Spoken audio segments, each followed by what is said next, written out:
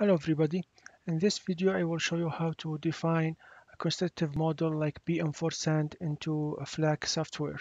So the first thing you need to go to pm4sand.eng.ucdavis.edu, or you can just write PM4Sand UC Davis in Google and choose the first option, and it will take you to a page in UC Davis, University of California at Davis, this page.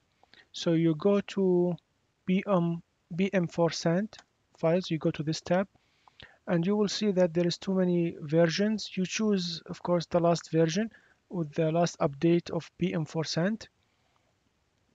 And you will see that also they have some explanation of this module, and you can actually open it and go through the documents,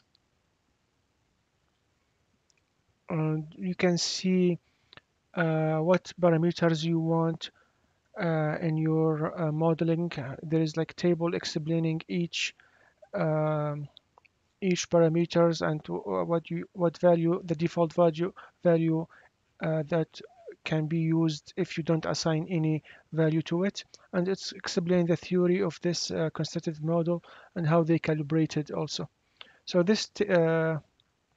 not this table, there is another table with all the parameters that can be used in this constitutive model. I can show you here with the primary and secondary parameters. So they divided the parameters into two options, two categories. So this is the primary input parameters, and this is the secondary input parameters, with everyone defined very well, and how you can calculate it or determine it from in 160 here, for example, the shear modulus coefficient, etc.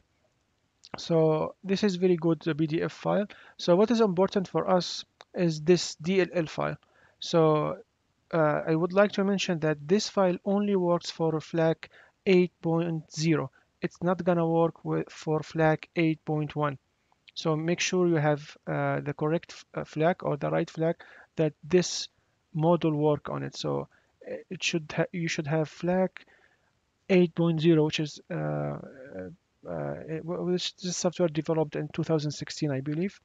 So, or 17. So you download the DLL file, unzip it, and then you need to save it in this directory. So, for example, let's assume you install FLAC 8.0 in your C drive program files, Itasca. So you go to C program files, Itasca, FLAC 800, exe plugins model directory, and you save that DLL file there.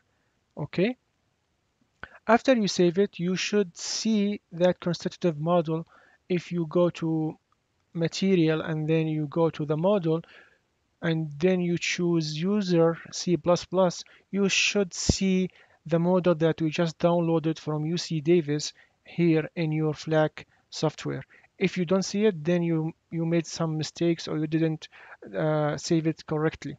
So after you do everything correctly, you should see the BM4Sand in the FLAC software. That's mean you define it correctly in the software, and the software is able to assign this constitutive model to any material that you have here. Okay, and you can actually see how many constitutive parameters for this constitutive model. It's a lot, but if you don't assign any, you don't have to assign all of these. You just need to focus on the primary parameters, which is explained in a table as I explained before. And if you don't, for example, if you don't know some parameters, the software or the constitutive model is going to assume some default value, and you need to know what is these default value. Okay, so you need to go through that PDF file that I explained earlier and review it carefully. Okay. Uh, okay, so we are here. Also, if you want to calibrate, for example, you have some laboratory data for some specific type of soil, and you want to do some calibration of this PM4 based on the soil you have, you can actually download this and do some calibration. When you download it, you're gonna have two files. One is a fish file, and the other file is the project and FLAC module. So you can run you can actually, if you want to modify the fish code, for example, here, if you want to modify the code to change the parameters to match the results with your laboratory data, you can actually use Notepad++ and activate the fish language by downloading this file and defining this fish language to Notepad, and then you will be able to see the the fish language of that example here. I open the Notepad and I can see it now. So you can see it and you can change the parameters you have to change to match your lab data. So your input should go on the top here. So you have this parameters, you have this one, and this you have to change to match your properties.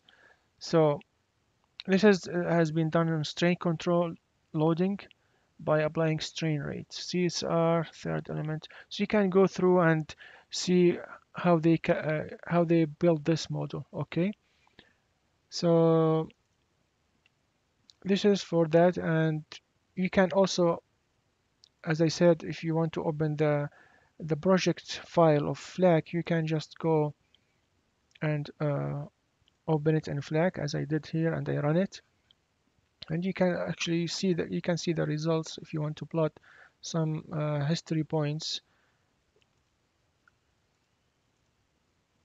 you can plot and see, for example, the pore water pressure ratio.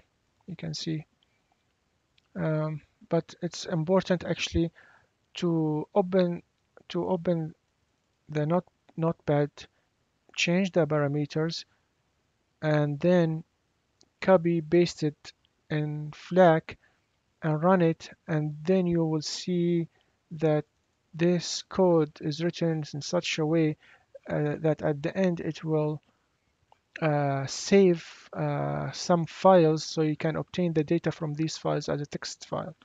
So it should be here. This function will export 5 txt files in the folder of the project that will contain information for each one of the 5 elements in 5 columns: number of cycles, CSR, shear strain, and sigma v divided by sigma v naught, and RU. So you can plot these data from these 5 files and compare them to your laboratory data to do the calibration. Okay. So I hope you like this video.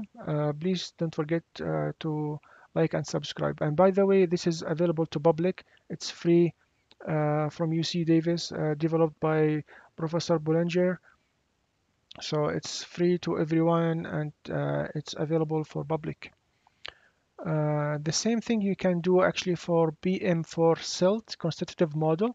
So you just write PM4 CELT UC Davis in Google and you choose the first option, and then you can download the DLL file and redo the same procedure as I explained it at the beginning of this video by pasting this file into C program files, Itasca, and follow this directory. Okay, and of course you need to choose, actually, sorry about this mistake, you need to choose the last version of the constitutive model you have. So I ignore what I was explaining on version 3, so you need to use the last version, which is 3.1. So yeah, and download the zip file of DLL and paste it here. This is a revision for relative to version 3. So with very minor changes include recompiling to run with FLAC 8. So this, I believe this was working for previous or old version of FLAC, so they updated and now it's working for FLAC 8.0. I expect that they will have another version soon to make it work for FLAC 8.1. So let's see, and keep checking this page to see if you have a newer version of FLAC and this doesn't work, so you need to uh, update the DLL file and make and redo again the same procedure to make it work for the new version of FLAC. Thank you so much for watching, and see you next video.